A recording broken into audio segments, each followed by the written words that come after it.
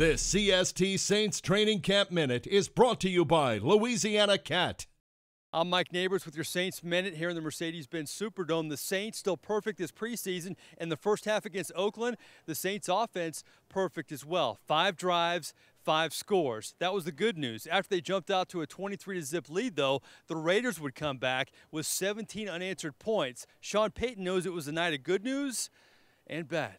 There were a lot of good things to build on in the first half, and then I know it's a preseason game, but we did everything in the second half to allow them a chance to get back in the game with the 3 turnovers. We had 9 penalties. That frustrated me. That's way too many. I thought individually there were a lot of great efforts. I thought defensively we handled the short field real well tonight. For more information on the Saints, check out CoxSportsTV.com. I'm Mike Neighbors here in the Superdome with your CST Saints Minute.